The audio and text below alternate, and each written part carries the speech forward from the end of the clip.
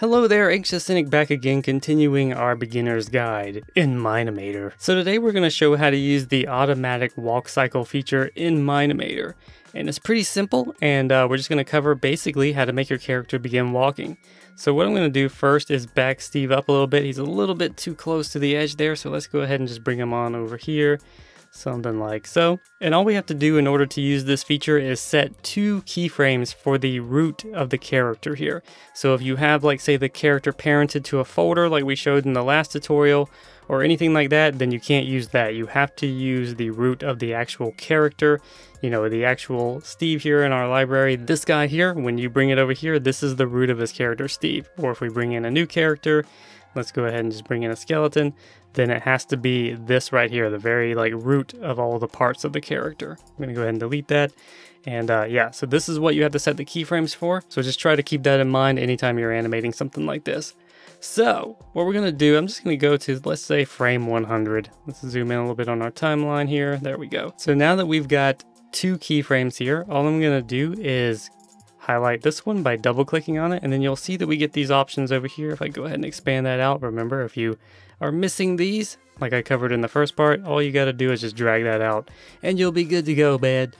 Alright, so you have 2 options here. You have the walking animation and you have running animation. So for this example, we're just going to go ahead with the walking animation. All I have to do is click on that button, boop, and then you'll see all these keyframes here show up and Steve begins to walk when we play it. So you just do like that, and there you go. That's how you get the automatic walk cycle in your scene, like good to go. All you got to do is just create those 2 keyframes. You select the first one by double clicking, etc. So that's the walk one. Let's go ahead and just show the run real quick. Let me undo. There we go. Now we are reset. And again, we have 2 keyframes, one here and one here. And that's, let's just say that's where we want things to go. You may have to finagle with it. We're going to show how to move it in a moment here, but that's just kind of how you use that feature.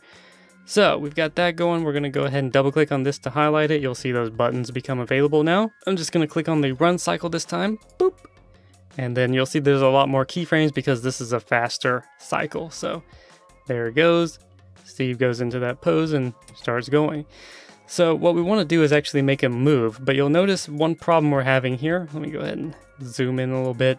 These keyframes start like right after this. So when I hit play, he just immediately goes down into it, like right between these 2 keyframes, boop, just like so. So if you wanted that to be a slower process, then what you can do is just click on all these, drag it over like so, zoom in and drag over a little bit, and we can drag this out like that. And then when he goes into it, it'll be a little bit slower. It's not like him just popping into the sudden run there. All right. So what I can do, I can actually move this around if I want to. That's going to determine how fast he goes, how far he moves, and all that kind of good stuff. So what I want to do, I'm going to set another keyframe over here. Let me go ahead and zoom in on the timeline. I'm just going to drag around to kind of see how Steve is moving. Like so. So we're going to kind of cover a couple of topics here on how to make your character walk. Because what I've done is I've dragged this first part out, so that makes the timing a little bit different for this part, so that's what we're going to have to finagle with. But let's go ahead and just kind of start with this a little bit.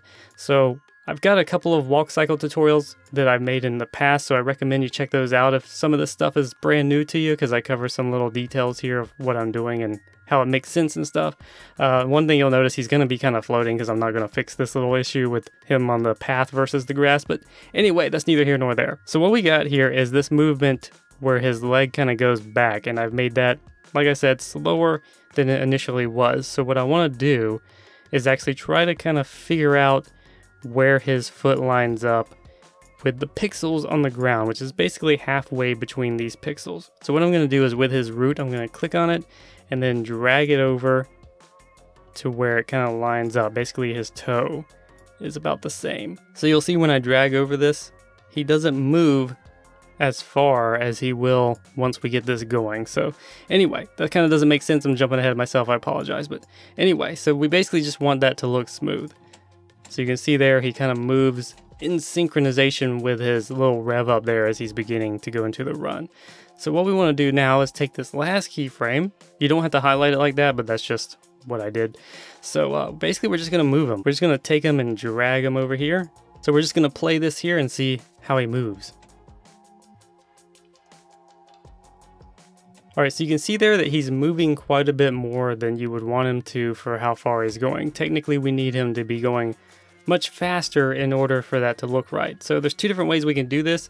It depends on how far you want him to go. If I know I want him to go further, then I can just make him go farther and just drag this out. The more he moves, then the more, the faster that'll be. So as you can see there, that actually looks a little better.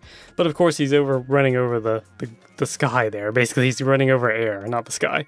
Anyway, so alternatively, if we don't want him running over the sky, as I said, then we can actually just drag this in. So let's go ahead and undo that movement that we did there. So he's only going to be running here. And as you can see, that's not working out too well. But what if we want him to just end right there? We don't want him to keep going. So what I can do is drag this keyframe in. And that's going to mean that he's going to move from point A to point B faster.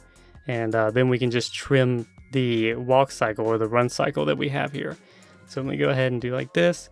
And you'll see these moving a good bit faster. That's actually a speed that we would probably want to go with right there. But just in case, you can kind of finagle with it, drag it around. See how fast you want things to go. And we're just going to bring that right on back.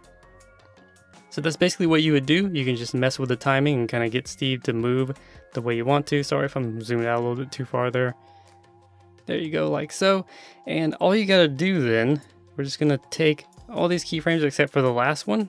Just gonna drag over those. I accidentally selected that one. We don't want that. And I'm just gonna hit the delete key. And then we're gonna highlight this one and bring it right over here like so. And we're gonna see what that looks like. There you go, man. Let's go ahead and bring our camera over here so we can see a little bit better. There you go, man. Steve moves. You can adjust the speed, how fast you want him to move, all that good stuff. And that's how you use the automatic walk cycle and the automatic run cycle. That's how you can make him move actually with it, and how to adjust the speed at which he's moving and things like that. You can, of course, slow these run cycles and walk cycles down or speed them up by grabbing these keyframes and dragging them closer together and things like that, like we covered in previous tutorials. But that's basically how you would get that to work. Hope that was helpful. I hope you understood it. There was a little bit of clunkiness there. I apologize if, I kind of stumbled over some things. But hopefully you get the idea. Hope this was helpful, and I hope you learned something. Let's go ahead and have Steve kind of running a marathon here. There we go. Comes out there and stops, and that's good enough for me. So there you go, guys. That's how you can make him walk and run automatically without having to animate that stuff yourself.